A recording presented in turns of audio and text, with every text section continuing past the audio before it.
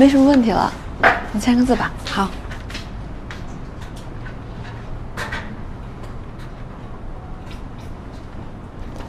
好，谢谢。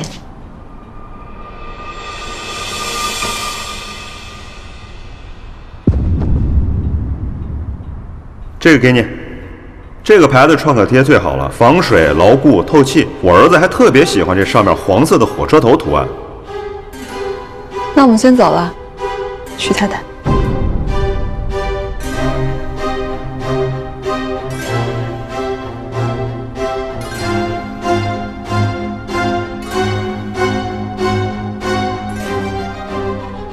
你是新来的吧？嗯，我叫林悠悠，今天第一天上班。你是悠悠？我就是那个一直跟您联系的悠悠。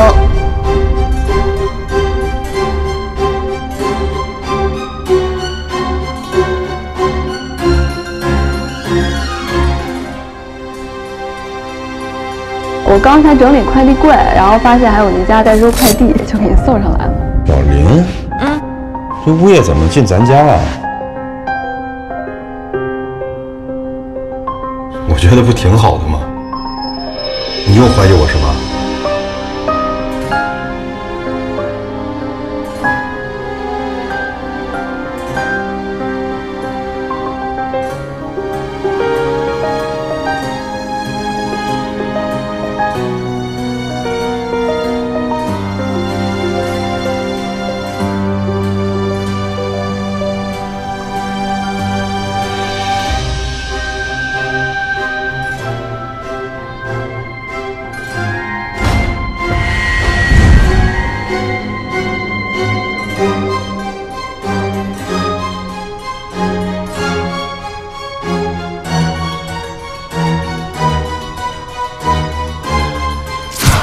我那天啊，本来想在天宫做2个 O， 结果呢失败了。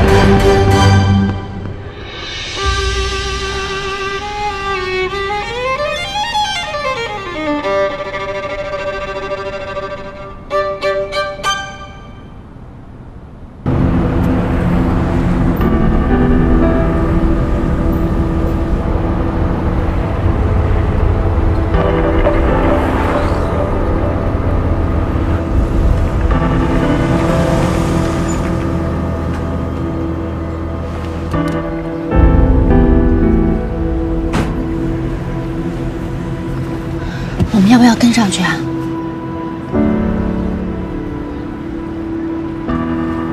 我们先等等看吧。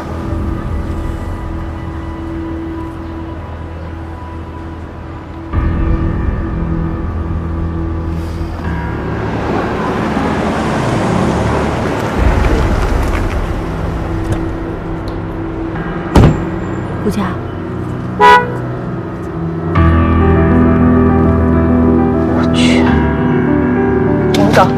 我抽死他！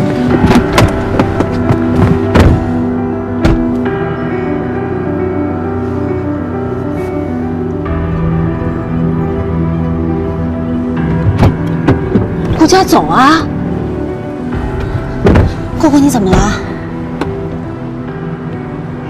不去了，就到这儿吧。为什么呀？我们在这陪着你呢，你不用怕。没法面对门打开，他们2个人站在一起的样子。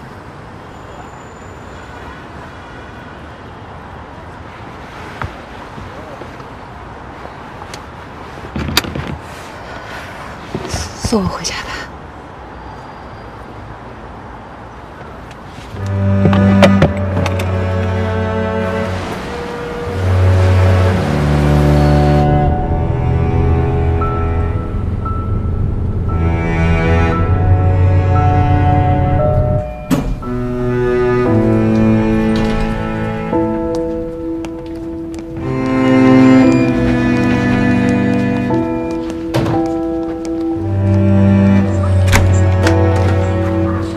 陈姐，生死之言的东西他今天跟小琴住，你休假2天。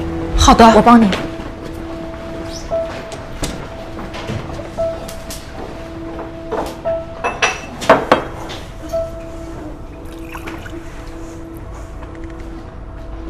妈妈，为什么要？子妍，乖啊，干爹干妈想你了，今天去我们家住好吧？乖啊。不要，我就想要妈妈，我就想要妈妈，我就想要妈妈，我就想要妈妈，我就想要妈妈，我就想要妈妈，我就想要。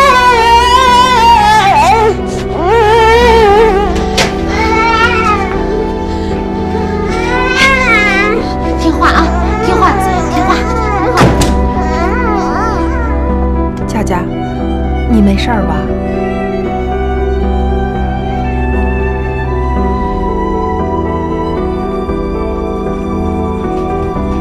顾佳，你先把车借我，我去送他们。你别担心，有任何事我们随时过来啊。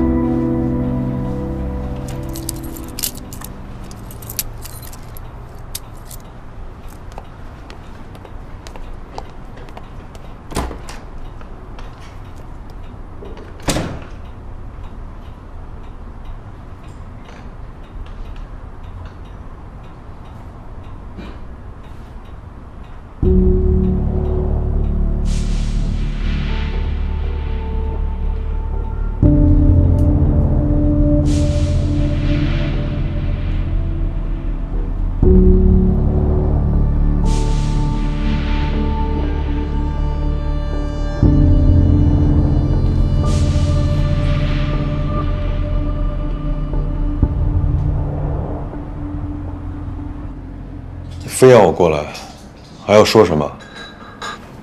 你不要找我谈嘛，边吃边谈吧。没有什么可谈的，我上次已经跟你说得很清楚了。行，你能说服我，那就分手。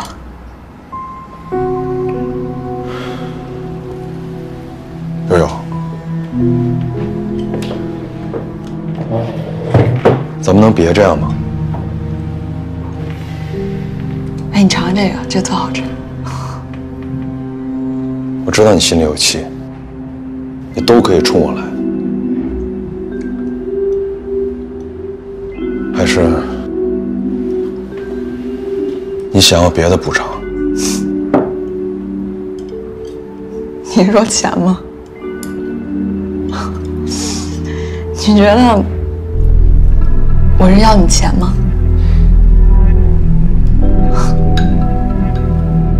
我不知道还以什么方式来补偿你。有，你离婚。不可能。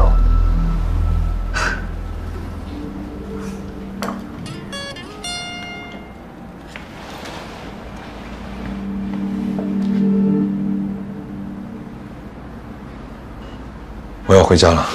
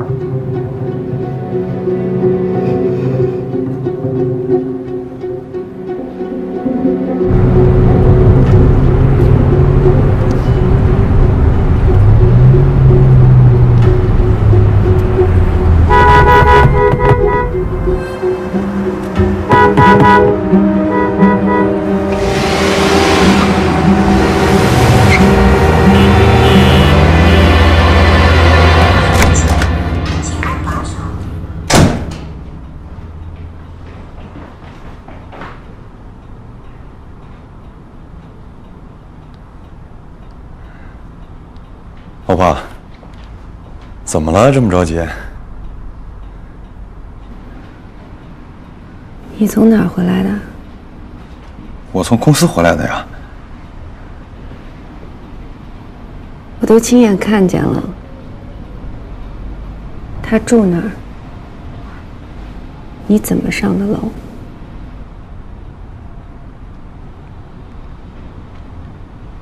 我错了，老婆，你相信我，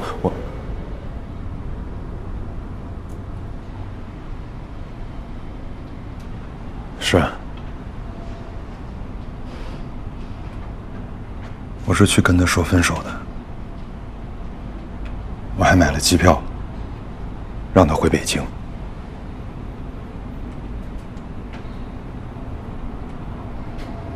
北京，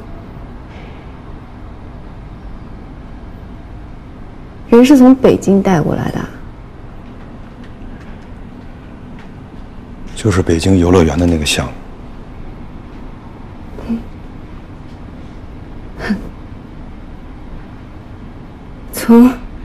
从那个时候就开始了。那他来上海，是你给租的房？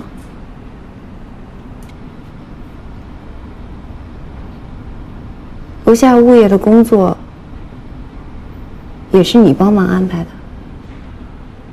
你相信我，我真没想到他会到楼下的物业，不是我安排的，真没有，我没有。你们俩真行啊！偷情都偷到我眼皮子底下了，就在咱们家楼下。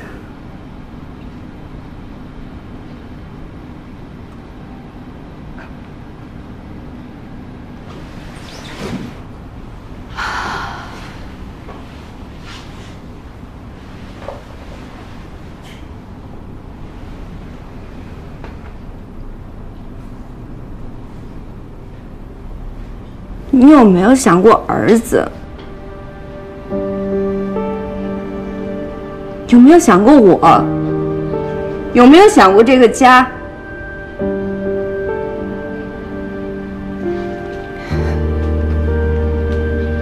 我问你，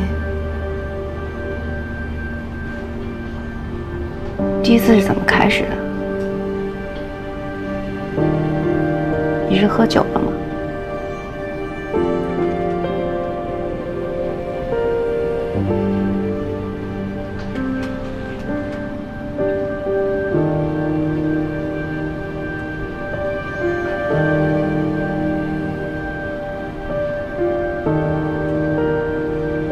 连酒后乱性的借口都不愿意找。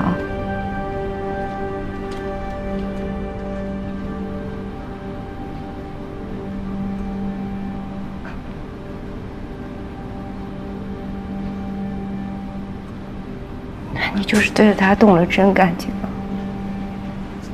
是吗？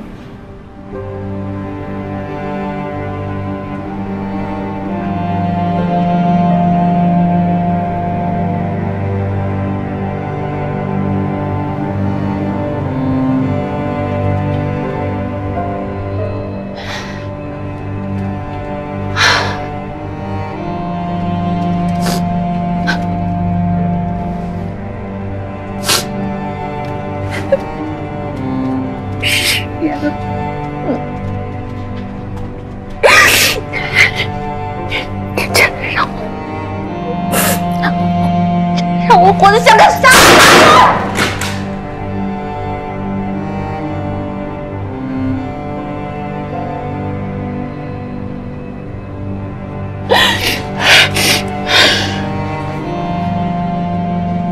老婆，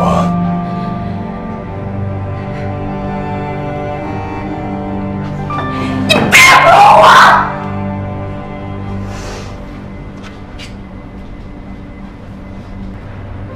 我觉得恶心。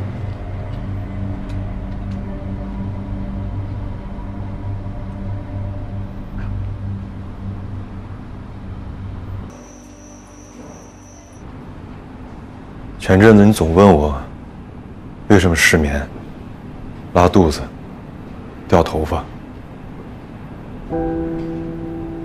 其实我心里特别害怕，我害怕这件事情你早晚会知道。收到你微信的时候，我心里就有预感，你知道了。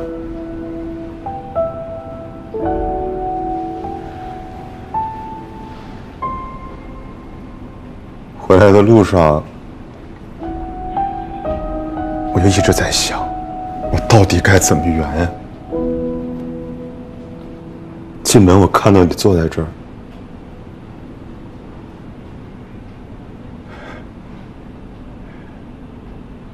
说出来你都不太相信。我如释重负，我终于不用再骗你了，我也真的骗不下去了。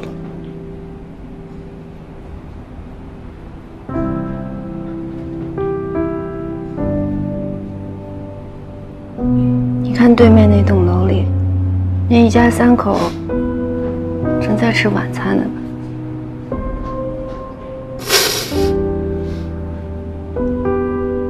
以前他们估计也能看见我们家。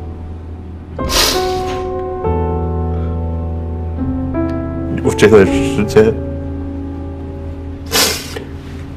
我一直在想办法。我想等你发现前、受伤前，把这件事情解决掉。我是一时冲动，我很后悔，很内疚。我跟他说了分手，他不同意。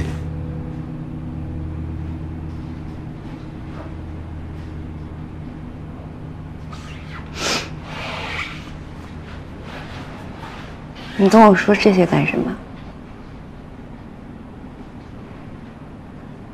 你要我怎么办？让我去帮你解决它？啊？还是像以前那样，你每次遇到什么坎儿，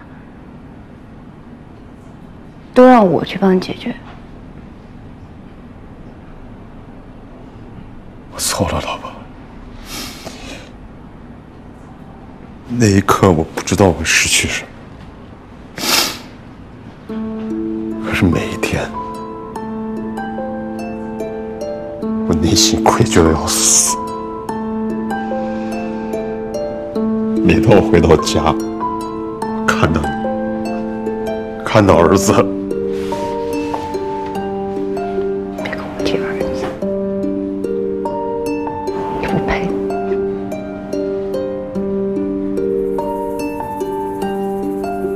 不配。求你原谅我这一次吧，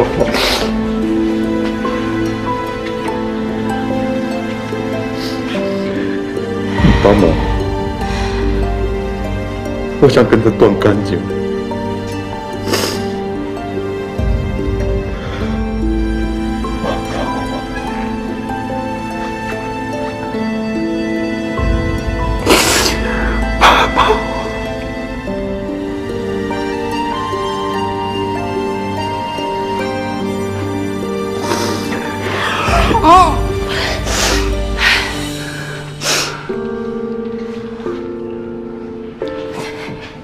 你现在跟我说什么我都不想听，我一句都不信。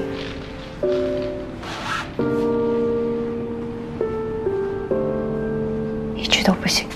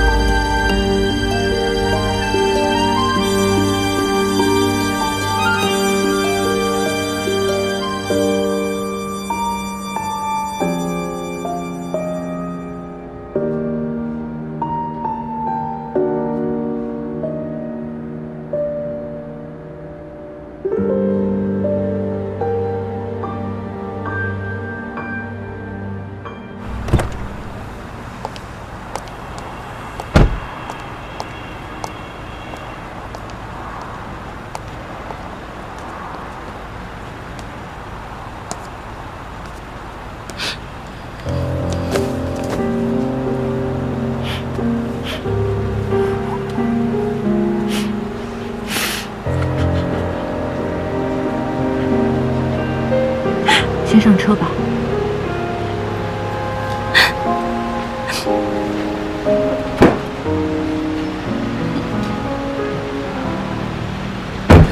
子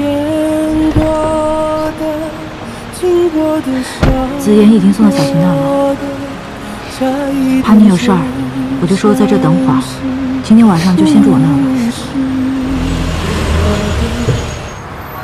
说过的、经过的、错过了，不能等，就算没来过，都怪我追着某个时刻，不小心把自己糊弄。太爱了，就是时候。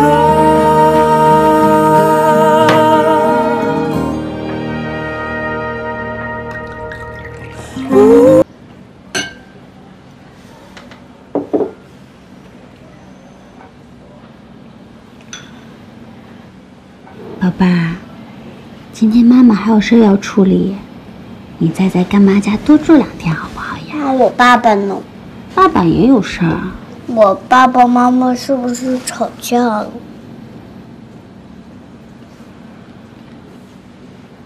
你怎么这么想呀？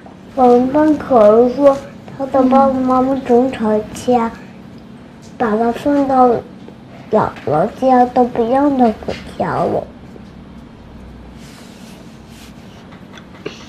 子妍，昨天谁说要去海洋馆来着？我啊。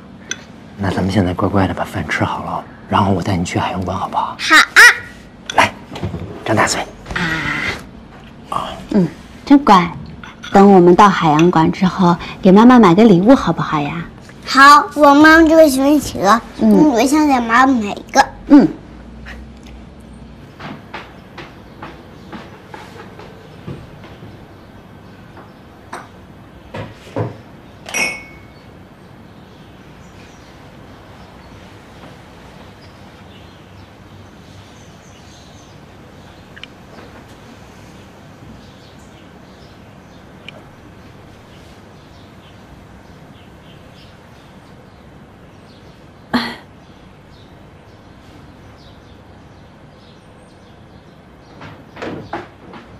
醒啦，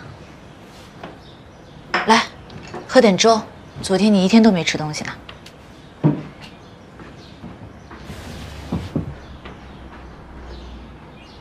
睡得好吗？哦，对了，这个呢是解酒药，你吃2片，管用。晚上可以醉，白天还是得清醒的。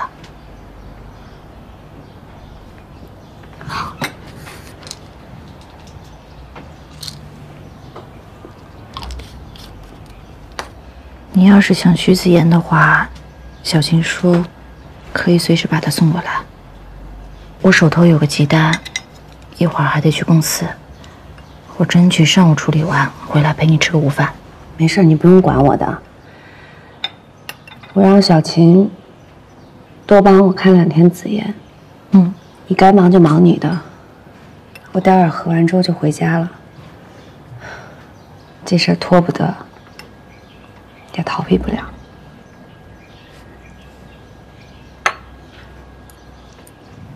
顾佳，你确定现在的状态可以吗？这事情得解决。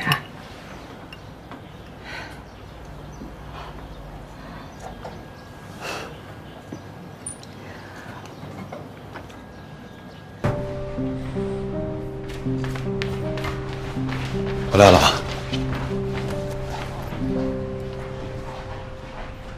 我们离婚吧。我错了，我不能离婚。我不会让你净身出户的。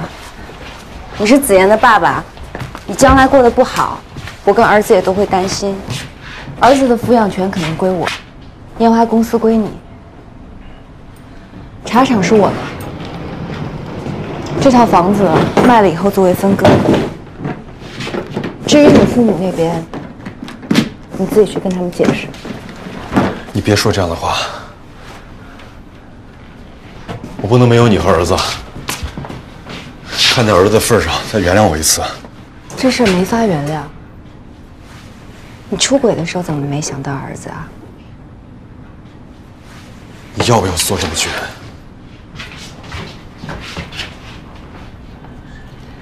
放手。你为什么总是这么咄咄逼人？从恋爱到结婚，到创业，我们两个之间每一件事情、每一个决定、每一步，不都是你做的决定吗？那我是什么？你的附属品，万年配角。你为什么总拿余光看着我，高高在上？这些年，别说你仰视我了，我不敢奢望，我连个平视都没有。我只想当个好设计师。是你说的，必须要出来替自己打工，我就从最好的团队退出来，当了这个徐总。这些年日子过得是好了，你心里的蓝色烟花是这座楼的顶层，我只想做最美的烟花。难道我没有妥协，我没有牺牲吗？为了你和儿子，我说服我自己，心甘情愿了吧？你说服你自己，就是你出轨的理由了吗？我没有给自己找理由。话说这份上了，我就说几句你从来没有听过的话。好啊。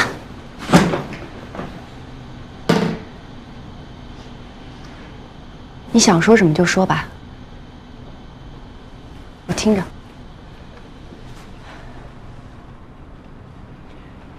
开这个公司，我心里真的不清楚吗？每次财务找你，又有找你谈公司的发展，是不是你签完字我才签字？就算你不在，谁管着谁？我心里清楚，我不傻。大到公司发展、孩子的教育，小到我晚上要不要吃晚饭，我穿什么袜子，不都是你做决定吗？我在你面前像不像个男人？我不是。徐子言是你的小儿子，我是你的大儿子，对不对？这些话我心里憋很久了，索性我今天全部说出来。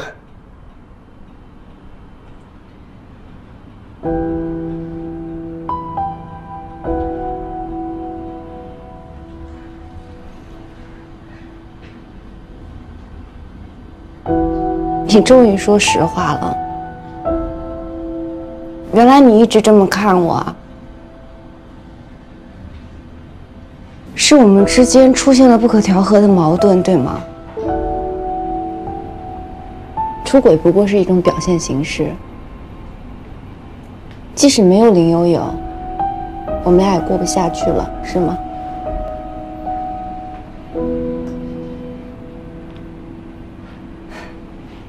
我还一直活在美好婚姻的幻想当中呢。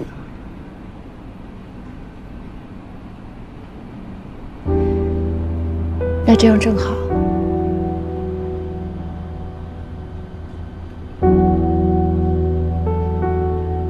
那我们离婚吧。对我们两个人来说，都算是一种解脱。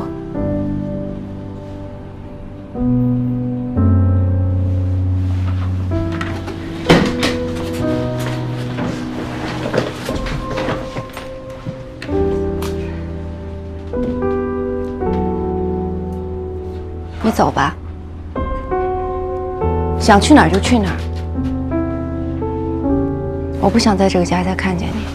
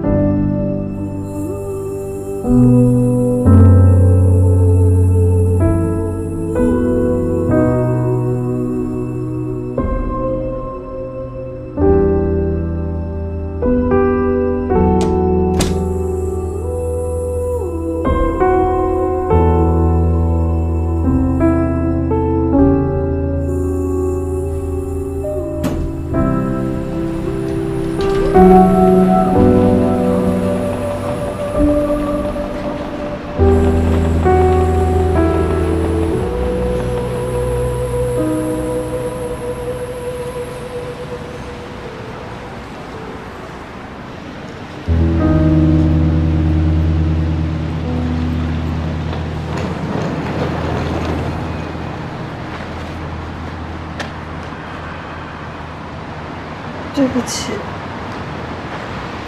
我不会离婚的，我不会让我儿子在没有爸爸的单亲家庭里长大，你懂吗？我不可能选择你。我不懂，我不懂。你别走，许幻山，你干嘛呀？你不能走，许幻山，许幻山，许幻山，你混蛋！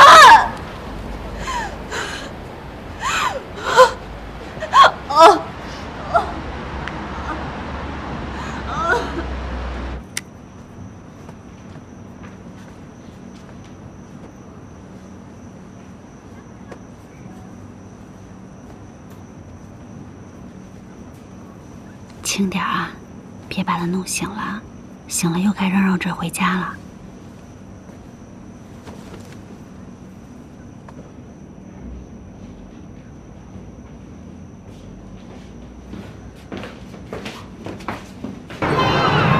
老师再见，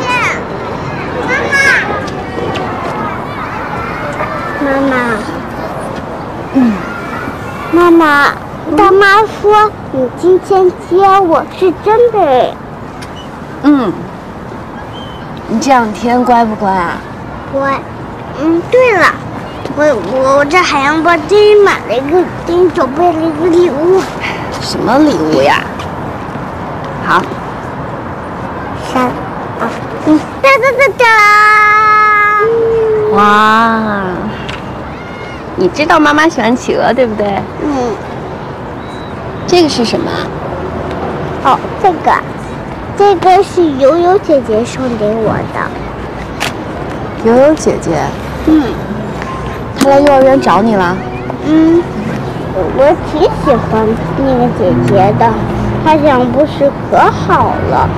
但是她说爸爸会有自己的家是什么意思？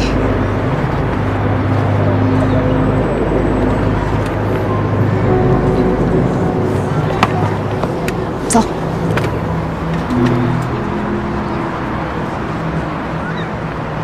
三米老师，子妍妈妈，你们还没走啊？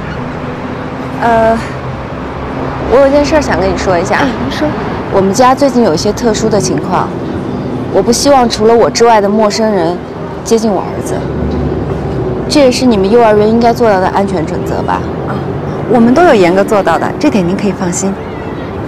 他说今天有个女人来给他送2本书。今天？哦，有一位特别年轻的女士吧？她说是过来带孩子看幼儿园的，说和你们住在同一个小区，也认识子妍。子妍就跟她说了几句话。您放心，我们不会随便让人接近孩子的。我想再特别强调一下，以后我不希望这样的事情发生。我知道了，谢谢。子妍，跟老师再见。再见。再见。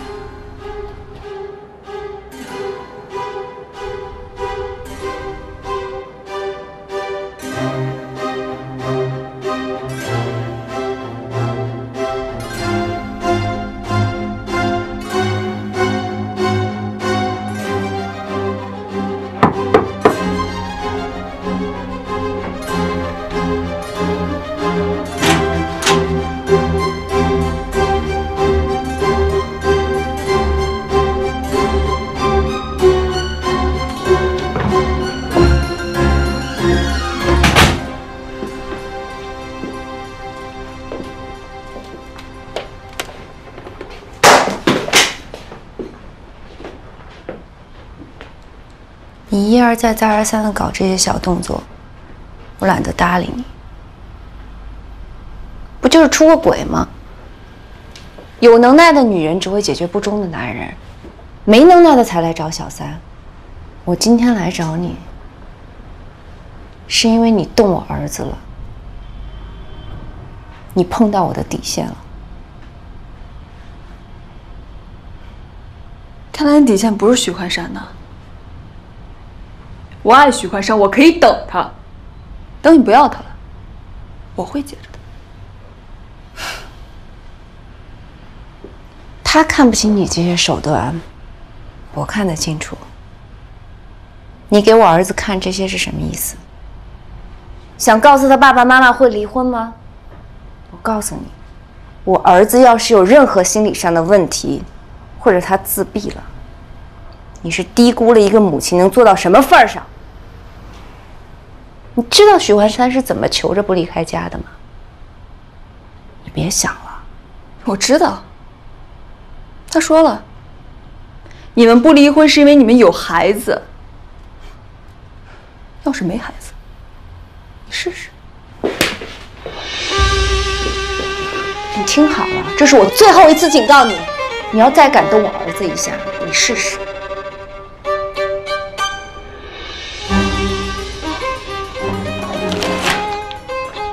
这间房我已经解约了，房东3天后来收房。如果你还想给自己留点尊严的话，我劝你怎么来的怎么回去。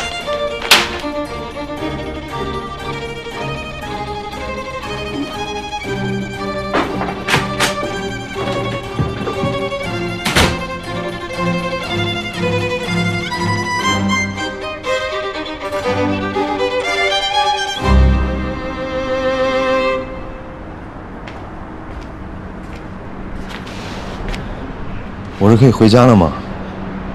找你回来是说3件事儿。第一，这事儿没法原谅，我也不会原谅你。第二，这件事儿必须马上解决。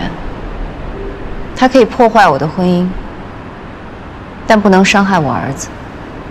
他赶到楼下当前台，去幼儿园找我儿子。我们家住在哪儿？儿子在哪儿上学，他都知道。我就不会把他当做一个普通的小三。我要让他离开这座城市。我不是为你解决，我是为我儿子。第三，解决完这件事儿，我们俩就去办离婚。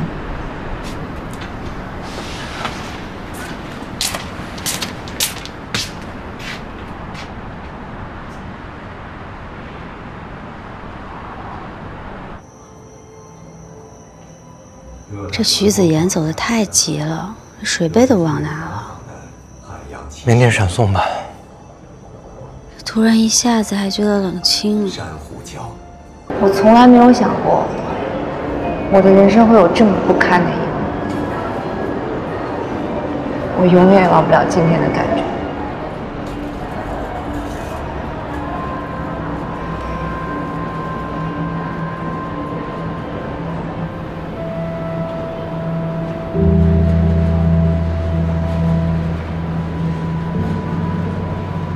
今天我让许幻山约你出来，是他说他错了，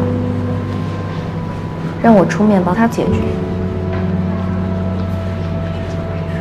我也不希望一个威胁到我儿子安全的人还留在这个城市。有些事儿就得3个人坐下来讲明白，要不然你听不懂，也不相信。林悠悠，我们两个的事儿都是我的错，我很后悔，我比你大那么多，这件事情我错了，请你原谅我，然后放了我吧。他到底拿什么威胁你了？啊？是你说爱我的呀？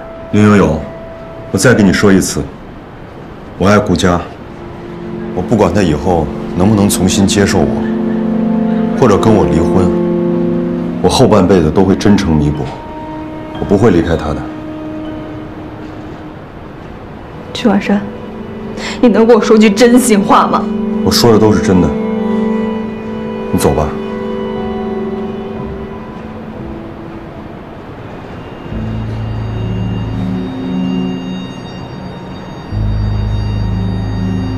你今天安排这局什么意思啊？你是觉得你赢了是吗？你到底有没有了解过你身边这个男人？你配得起他对你的好吗？除了最爱的烟花，他最大的乐趣就是吃。可是你呢？你连晚饭都不让他吃。他喜欢踢球，可是你问问他，他有多久没有去过足球场？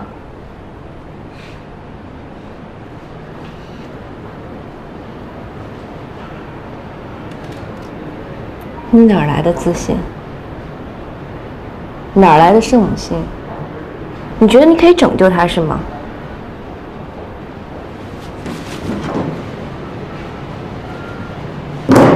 你看看吧，这所有照片都是我们的晚餐照。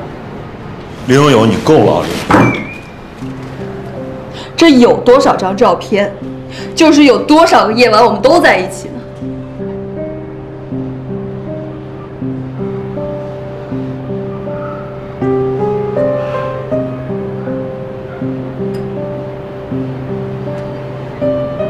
你觉得我不让他吃，是虐待他是吗？你知不知道这个男人有脂肪肝？他才30多岁就有中度脂肪肝，连保险升级都不收他。我不让他吃晚餐，我也陪着。他有多少天没吃过晚餐，我就有多少天没吃过晚餐。你给我看这个什么意思？要跟我算账是吧？好，那我们来算一算，你们俩吃过多少次晚餐，开过多少次房，酒店的钱，你的房租，一笔一笔给我算清楚。他为你花的每一分钱都是我们夫妻共同的财产，我有权利让你还回来。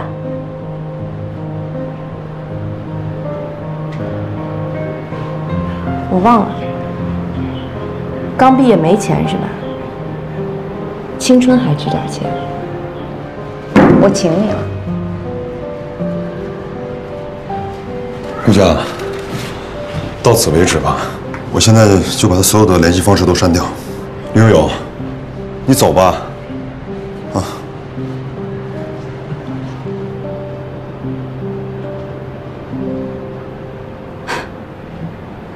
你好像很爱算账呢。那你看看。这笔你算得出吗？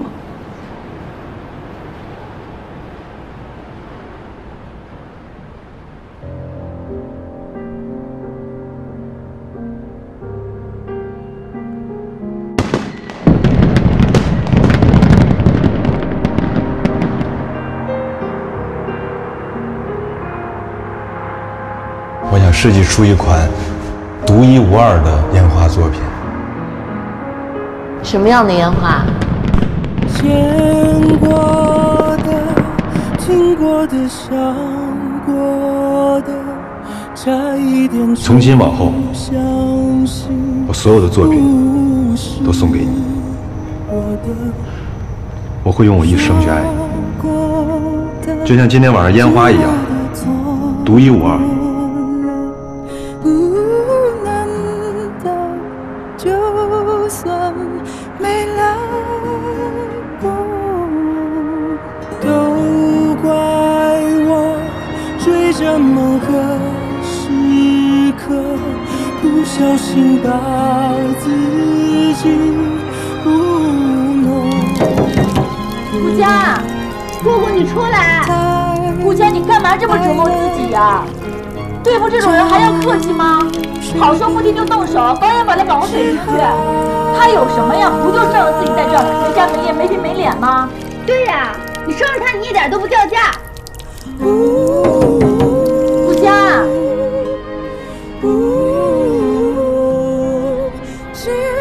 以前我以为许万山放的每一场烟花都是为我为这个家，真他妈可笑！顾佳，你真的已经做得很好了。哎，我以前在 M 店上班的时候，看到那些全职太太，没有一个能比你做得好的。你看你啊，练最难的瑜伽，吃减肥餐，任何时候都穿戴整齐。对呀，你还看那么多商业知识、烟花资讯，我搞都搞不懂。我就是想做他的充电宝，比他知道的多，让他永远都有话跟我聊。我做的这些，就成为他的压力了吗？你不能这么想啊！你这么想就中了那个女人的心计了。顾佳，你别喝了，顾佳，你出来好不好？我们陪着你。顾佳，你要是真的想喝的话，你出来，我和小金，我们俩陪你喝。对呀。我不喝就得吃药，心真太难过。姑姑，你出来说行不行啊？我们陪着你。不小心把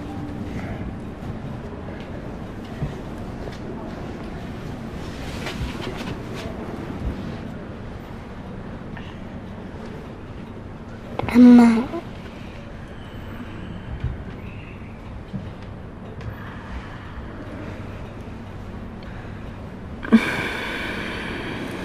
你怎么醒了呀？我都等你好久了。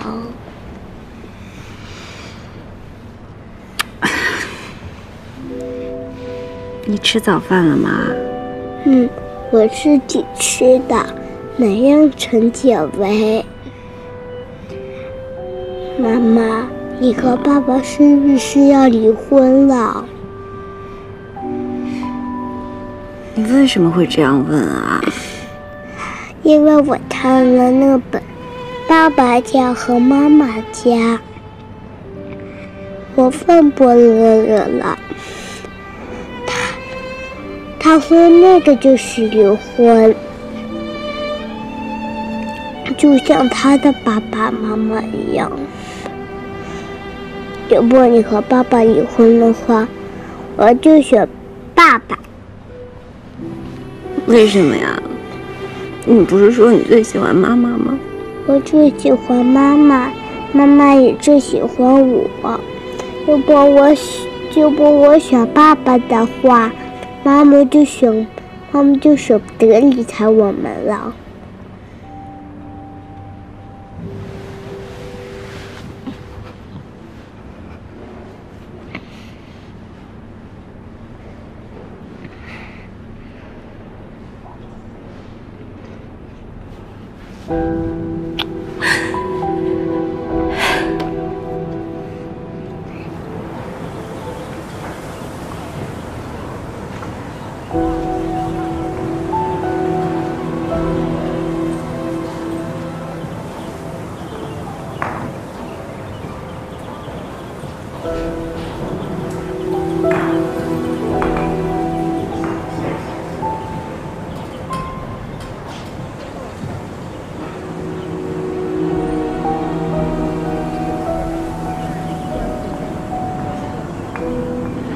怎么了？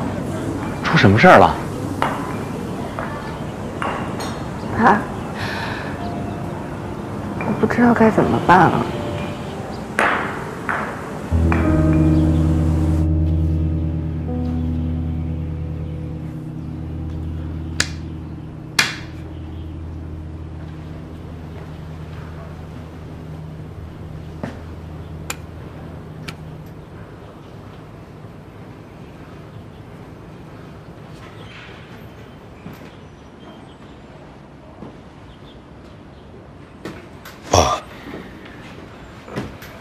我错了，你打死我，这婚我也不能离。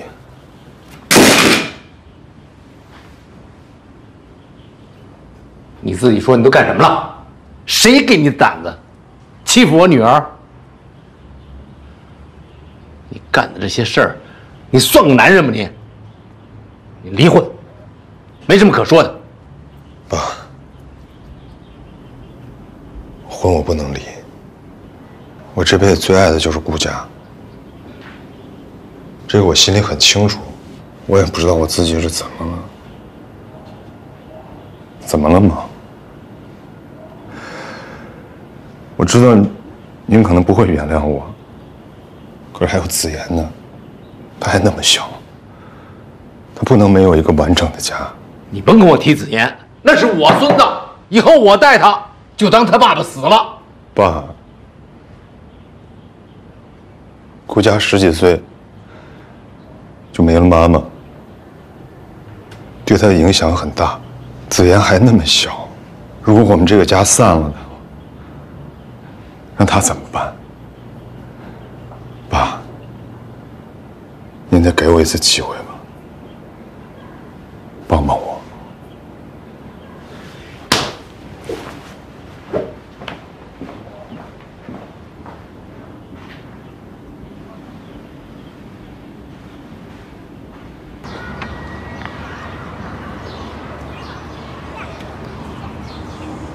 叔叔，林悠悠是吧？嗯，谢谢你肯出来见见我这个老头子。事情我都听说了。我之所以今天想见你呢，一个是我是个男人，我也从年轻时候过来的。其次呢，我也是个有女儿的父亲，所以我想跟你说点掏心窝子的话。哎，听不听由你，好吗？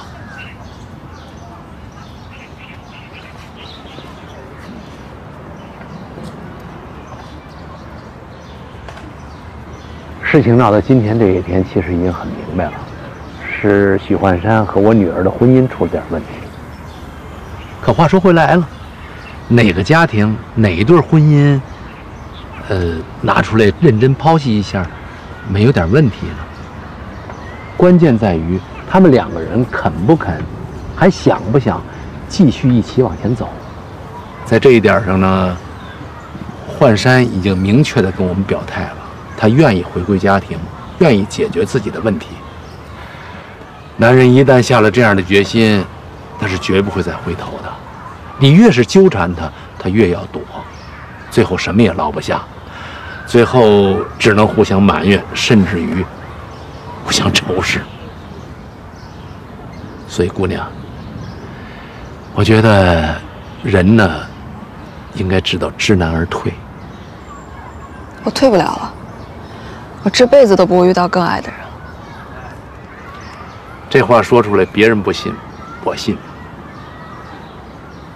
佳佳的妈妈呢，已经走了快20年了，我现在还是一个人，我还在等。我等什么呢？我等着有一天，我闭了眼睛，我跟她埋在一个坑里。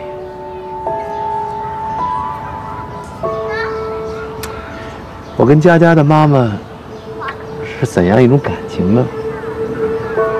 我们当初是分配到一个单位的，那自然就认识了，后来就谈恋爱了，后来就结婚了，后来就有了佳佳，后来她没了，后来就到了今天。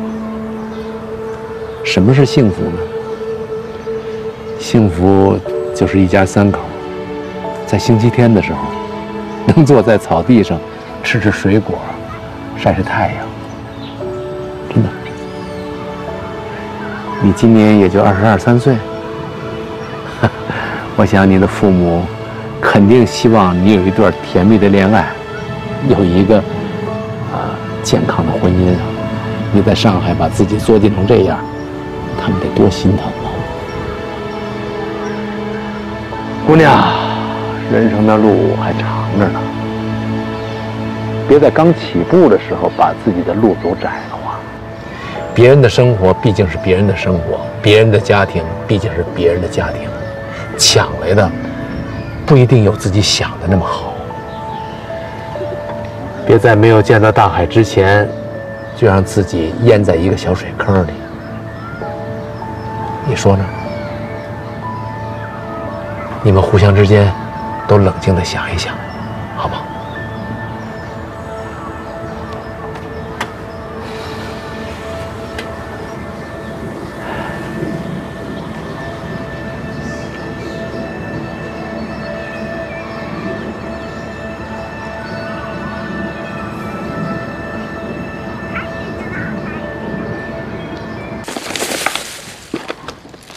你醒啦？你来啦？你是闻着小龙虾的味道醒了吧？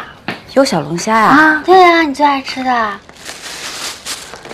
哎，我宣布一个事儿啊，姐妹儿我发达了。你拿到我卖书的版权费了。真的？多少钱啊？你猜猜。5万。我就值这点钱啊！我码那么多字，那往高了猜。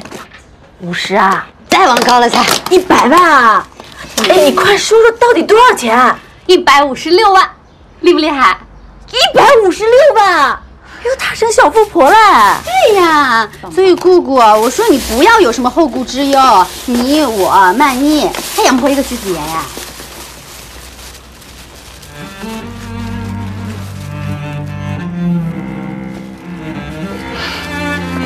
所以说，你是支持我离婚啦？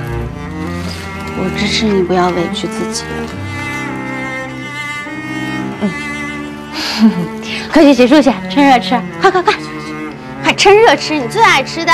然后一会儿我们再挑几个那个喜剧片，我们就什么都不想，就先乐呵一整天。哎，看了吗？笑了，快点啊！倒数过时间，追赶过世界，当什么都想通这天，竟安静的疯癫，在这几个月，有几次妥协，苦水怎能土里淹？要断就断的坚决，烦恼磨昨天，体重不必减，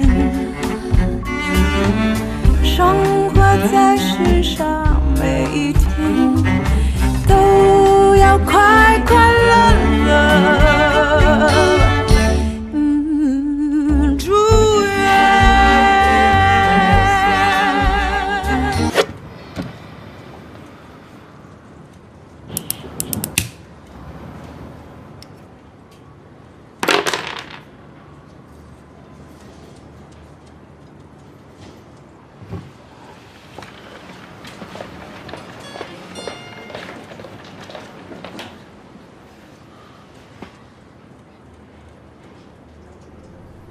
我一直以为只要我勇敢一点，总能把你留在我的夜空里，在我心里永远都会记住和你在一起的每一个画面，所以我能体谅你的难处和退缩。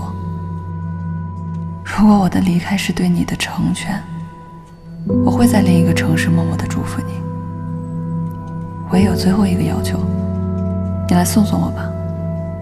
我全部的勇气都在飞抵这座城市的时候用光了，离开，我也想再见你一面。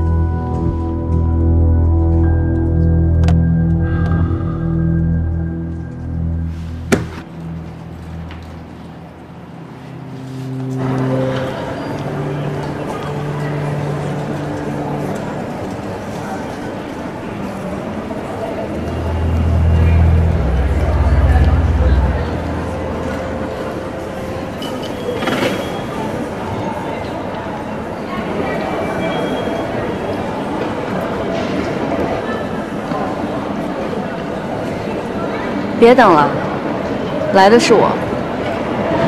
你看了他手机，是他不敢来。许幻山主动给你看短信，都是女人，谁又看不懂呢？你虽然拖着行李，压根儿没买机票吧？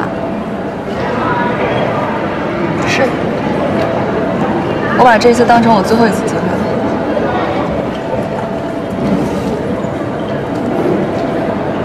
机票我帮你买好了，拿着吧。你替许幻山跑这一趟，不会就为了送一张机票？你还想说什么？洗耳恭听。我比你大几岁，的确在你这个年纪也没想过这些事情。一个人活在世上，18岁之前靠父母养育，18岁之后靠自己谋生。一日3餐五谷杂粮，医药蔽体，物能遮雨，直到组建一个家庭，养育后代，往复循环。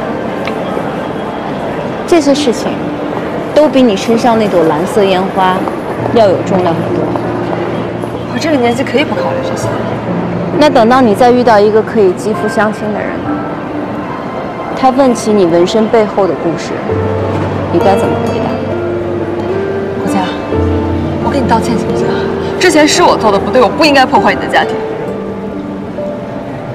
从我知道蓝色烟花，从我第一次见到他，从我第一次见到许幻山，你第一次见许幻山，他就给了你个创可贴，你觉得这个男人好温暖。可是你知道他为什么会把创可贴带在身上吗？是因为徐子言从小就小磕小碰，是我反复叮嘱他的。你觉得蓝色烟花很绚烂、很浪漫，那是10年前我们共同找到的人生方向。你爱上的是这个男人，还是这个男人身上属于另外一个女人的痕迹？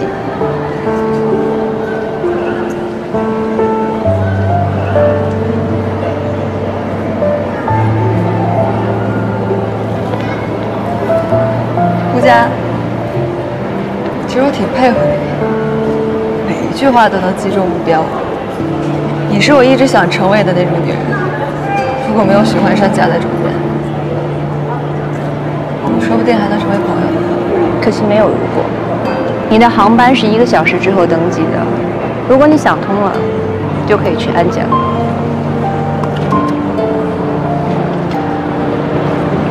后会无期。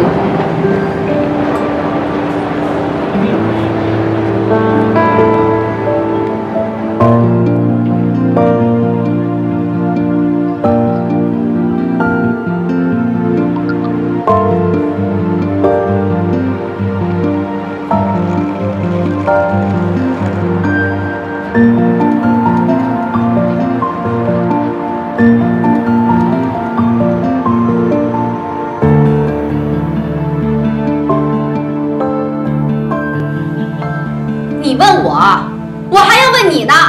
我们现在都联系不上顾佳了。他也没联系你。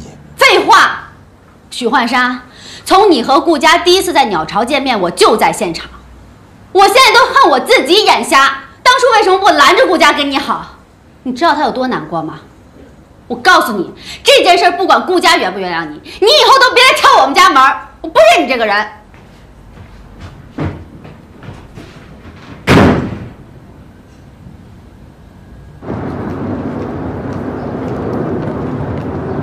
人什么时候找不着的？中午以后。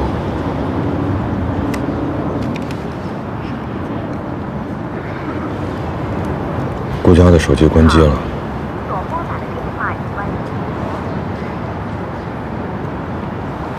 以顾佳的性格，肯定不会做傻事，毕竟还有徐子言呢。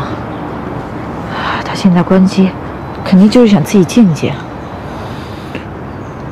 他要是联系你，麻烦你能不能告诉我？我知道他安全，我就放心了。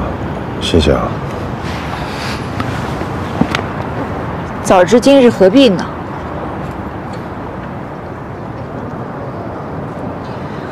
顾佳最近的状态真的很差，但就算这样，他还在检讨自己的问题呢。许幻山，别的我就不想说什么了。都到这个时候了，你还在指责他给你压力。每次他在要求你之前，都是先让自己做到100%的。你是不是应该想想，是不是你配不上他？把妻子的完美当做出轨理由的男人，会不会太低级了？我劝你先回家等着吧，你找我也没用。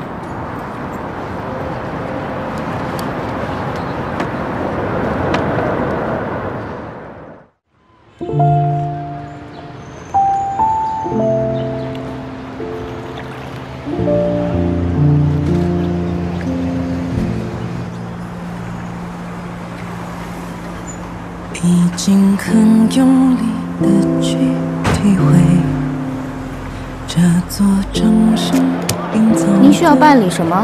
我要1张马上能飞的机票。您要选择个地点，去哪里？都可以，只要能飞就行。长沙，可以。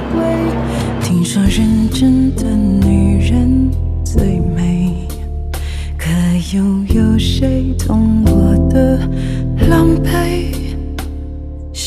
有勇气支配，没勇气愧对，看自己的傻劲无言以对。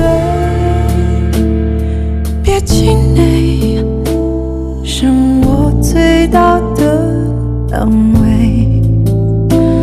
卑微还是高贵，都要带着懊悔继续飞。夜晚的碎梦将我包围，眼下的泪和声音都醉。我是我的堡垒，没人能摧毁。爱会是我最体面的捍卫。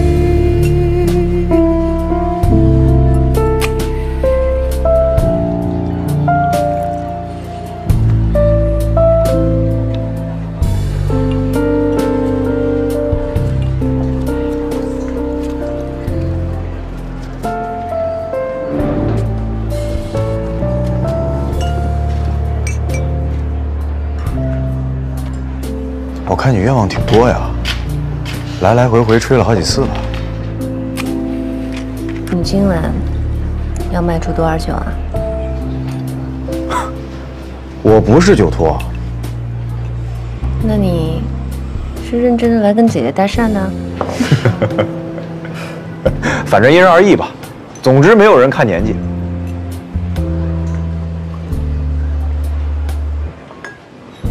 要喝什么？我请你。这样，你还想喝什么？我请你。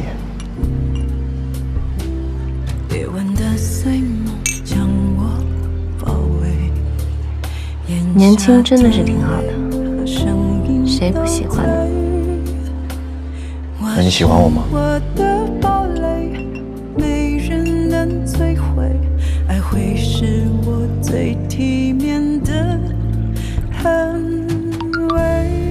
老婆，你在哪儿？要不要我去接你？怎么关机了？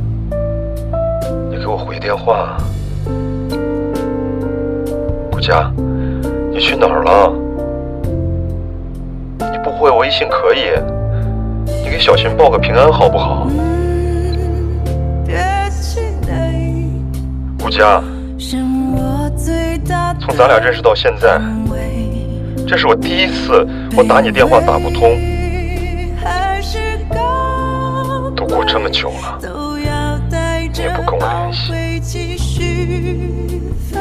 这些日子家里也见不到你，公司也见不到，家里的花都干了，洗手间的香薰也没了，到今天电话也找不到你，家里都快没你的味道了。顾佳，我是不是真的要失去你了？